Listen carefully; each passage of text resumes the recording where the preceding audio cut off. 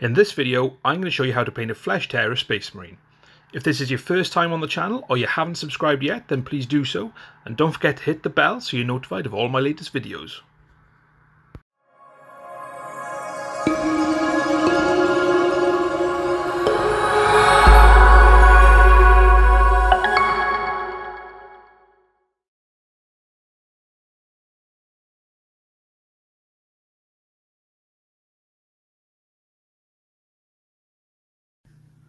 Let's get going with the much requested Flesh Terrors. So I've built the model. In terms of the parts I've used, it's a basic Primaris body and backpack. The massive chainsaw comes from the Assault Squad. The parts fit quite nicely onto the Primaris body. There's a little bit of jiggering, but it's fine. And I've sprayed it with Chaos Black spray. I've taken some Abaddon Black, thinned down, and put that over the backpack and the shoulder pads and the kind of the hilt of the blade, because they're going to be the as well as the blade itself, because they're going to be black. I'm going to try something different with this model. As soon as I finish painting it, I will pop it on eBay, so if you want to own this Flesh Terror Sergeant, you can get it on eBay. I'll pop a link in the description, so watch the video first, then check it out. And again, I want to say a big thank you to everyone supporting the channel, all my subscribers, everyone who uses my affiliate links in the description. It does really help. So let's get going then. The first colour we're going to use is Khorne Red, and we're just going to paint this over all the armour panels that we want to be red. So you can see there, it's quite thin. I've not put too much water in it, but it is going over a black undercoat, so it will take 2 coats. So work your way around the model. Take your time. You can leave the black lining if you want, but I'm just going to paint over this quite quickly because I think it's easy enough to go back in and re-establish some of the black lining later. So move your brush quite quickly over the model. So I'll go away, I'll finish the rest of this red base coat off cam. Now if you've got an airbrush, and I'll put a link in the description to the one I use, it's really cheap, and I've had it for over 10 years, and it really just really good for just base coating. It will be a lot easier to use an airbrush for this base coating step. So I'm going to go away and finish the rest of the armour. Like I said, it's probably going to take 2 coats. And we'll come back and we'll have a look at putting some of that black lining back in. So a couple of coats of the Khorne Red, and we've got a really nice base coat. So you can see the shoulder pads, the Aquila, the backpack, and the chainsaw we've left black. So just want to line this armour in a little bit now. So we can take some Nuln Oil. I'm just going to paint this into all the gaps and all the lines. Make sure that you haven't got too much on your brush, and you can afford to be, or I'm going to be, quite untidy with this because I just want to get it in really quickly, because what I can then do is I can take that Khorne Red and just touch it up, but it'll give me a little depth to the armour, which is really nice when I do it that way, because it just gives you that little bit extra shadow to kind of play with on what, you know, Space Marine armour. So it's quite useful. So work your way around the model. If you want, you can do this with something like Abaddon Black or Ink by Darkness, but I'm just going to use the Nuln Oil because I want it just quick and dirty. And then I'm going to go back in after that, and I'm just going to touch it up with the Khorne Red just to get the nice crisp lines back. So I'm going to work my way around the entire model, and when we come back we'll have a look at some of the silver and gold elements on the model. So you see, with that Nuln Oil and then the Khorne Red touch-ups, just gives you some additional shadow and differentiation, which I think looks really nice. So I'm going to paint the leather packs and everything now. So the base colour I'm going to use for that is Dryad Bark. This is really easy. Just want to base over the black. 1 coat should be enough. I've not really watered the Dryad Bark down a huge amount because I don't think there's need to. So just work that onto all the leather packs. Make sure you've got all the coverage you want. I put a combat knife on as well. So I'm going to paint the main part of this with the Dryad Bark. Once that's dry, we'll come back, we'll highlight it. Don't forget the belt as well. So there we are, work your way around, we'll come back and we'll get that highlighted. Once the Dryad Bark has dried, just take some Gorthor Brown. You don't want too much, and just kind of follow the shape of the model just to get a bit of a highlight on there. You might want to just pop some thin lines. Again, just following the shape of the model. So do this on all the bits of leather that you've got on there. And then we come back, we'll start to crack on with some of these metallics.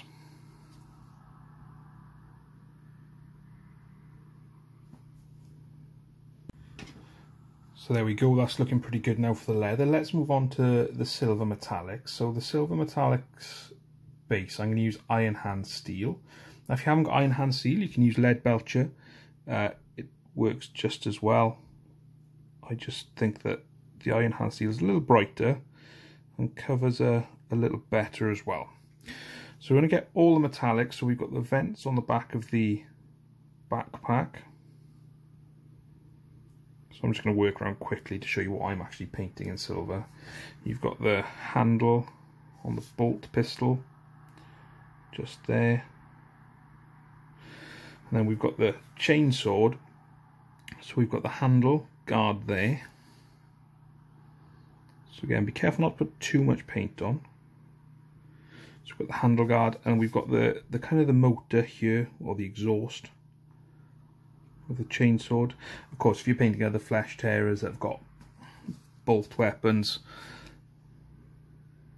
then you may not have the chainsword itself. Don't worry about that little mistake that I've just made there, because we're going to go back in and tidy everything up with black before we kind of do the black highlighting. So work your way around all the bits that you want to be silver, and we'll come back and we'll wash and we'll highlight it. Really simple way to shade all those metallics once you've finished them is just take some Nuln Oil. I'm just going to run that over all of them. Take your time, so you don't put so much on that it pools. But this is a really easy step, so I'm just going to finish this off and then we'll come back and we'll have a look at highlighting it all. Highlighting the silver metallics is pretty straightforward as well. So just take some chrome from Vallejo Model A. It's a really good colour for highlighting, and all we're going to do is just going to use the side of the brush and use the shape of the model to get some nice crisp highlights. So take your time doing this, work your way around all the bits of silver that you want to highlight. All the time, as far as you can, just using the edge of the model. Once we've got this done across the rest of it, we'll come back and we'll have a little look at the gold next. For the teeth, just gonna paint down, just catching the edge. It gives you that nice shine. So we are, finish off any other silver highlighting and we'll do the gold next. For the gold, we'll base it with Retributor Armour. So you don't want too much on your brush for this. Now we are going straight over a black undercoat, so we may need 2 coats of this. The key is not to throw it on too thick so that we lose the detail. And don't worry if you go on to the black underneath like I have there, because what I'll do before we highlight the black is we'll just go in and we'll tidy it all up.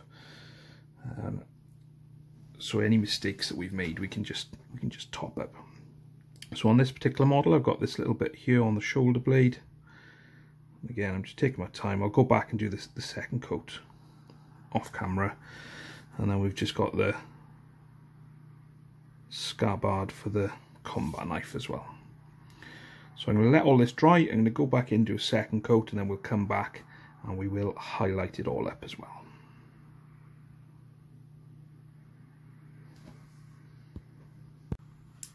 shading the gold again, really simple. Just take some Rikland Fleshshade and just pop it over all the gold that you've painted. This is kind of it's a reddy colour, which is, you know, it's fine for what we want.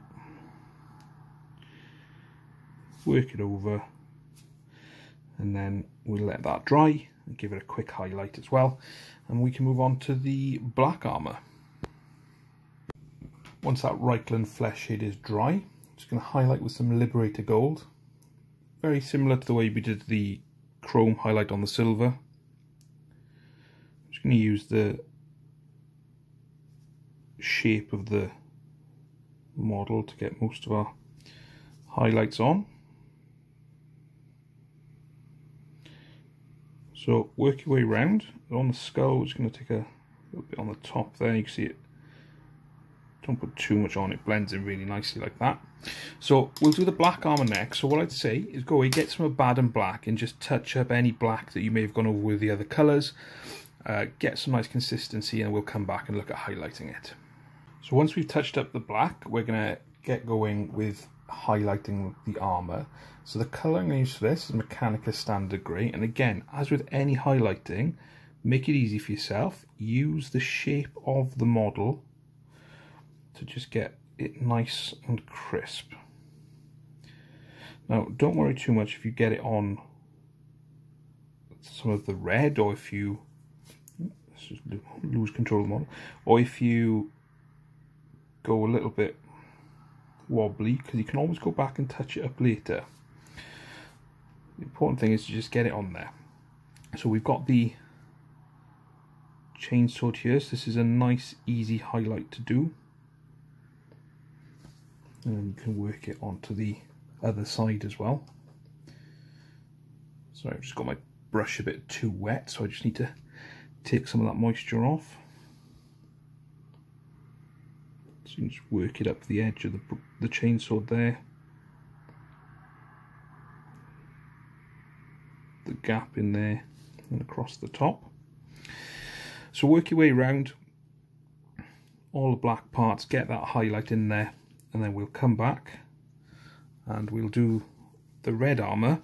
And I think the Flesh Tearer is pretty much done. I'm not going to base him because, like I said, I'm going to pop him on eBay so the winning bidder can then base him to match the rest of their army.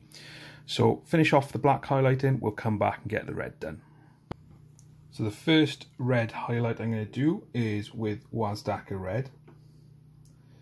Now again, we're just going to use the shape of the model where we can to get a decent highlight. Now the Wazdakka Red, don't worry about it being the thinnest highlight in the world. A couple of reasons. One is we want it a little bit thicker so that when we do the final highlight, we've just got that extra little bit of volume. And also, if we do it too thick and it looks awful, then all we'll do is we'll just take some Khorne Red and tidy that up. So just work your way around all of the red armour panels with the Wazdakka Red. Take your time. Enjoy this process, because this is where the whole kind of thing comes together. We start to get a really good looking Flesh Tearer.